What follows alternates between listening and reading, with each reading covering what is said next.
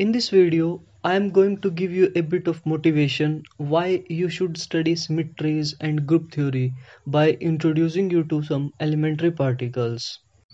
So let's start the story. Ever since ancient times, scientists and philosophers had dreamed about describing the fundamental nature of the universe. Some even said that all matter consists of tiny pieces called atoms, which was proved to be right in 20th century, but scientists discovered that each atom could be divided further. Each atom consists of a nucleus in the middle and electrons orbiting it. The nucleus in turn consists of protons and neutrons. And then protons and neutrons are built of elementary particles called quarks. The physicist who invented these particles, Gell-Mann, borrowed this name quark from James Joyce's book Vinegar Wake, where there is a mock poem that goes like this: Three quarks for Master Mark, sure he hasn't got much of a, and sure any he has, it's all beside the mark. I did not get the essence of this poem, but sure you'll get the essence of the quarks. According to Gell-Mann, there are two different types of quarks, up and down, and a mixture of them give neutrons and protons their characteristics. A neutron is made of two down and one up quark, and a proton is made of two up and one down quark. That was clear enough. But how physicists came to know that protons and neutrons were not indivisible particles, but rather were built from smaller blocks, that is quarks. By the late 1950s, a large number of elementary particles was discovered. These particles were called hadrons. Hadrons are the particles which interact through strong nuclear force. Neutrons and protons are both hadrons, and of course they play a major role in everyday life as the building blocks of the matter. As the rest of the hadrons, well, no one had any idea what they existed for.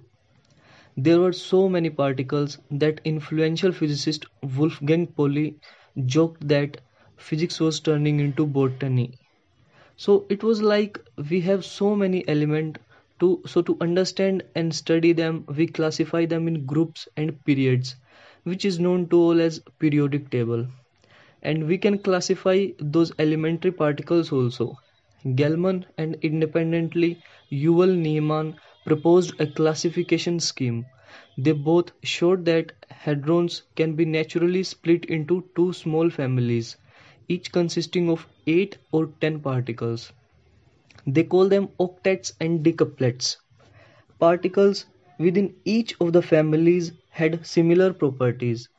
In octet diagram, the proton is marked as P, the neutron is marked as N, and there are 6 other particles with a strange name expressed by Greek letters. Now question arises, why the families of 8 and 10 and not 7 and 11? How Gell-Mann came to know about these classifications? Some would mention a mysterious idea of Gell-Mann called the Eightfold Way, referencing the noble Eightfold Path of Budhha. So I'll give you a glimpse of how these particles are classified. Gell-Mann predicted quarks using a beautiful mathematical theory. It was in fact a mathematical discovery. The first thing you need to learn is the concept of symmetry group. That's the main idea. Concept of symmetry is the key to the discovery of quarks.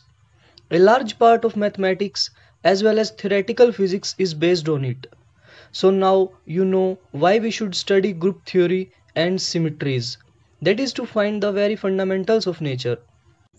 In the next video, we will understand the concept of symmetry and how symmetry helped Gell-Mann and Neeman to discover the quarks. So see you in the next video.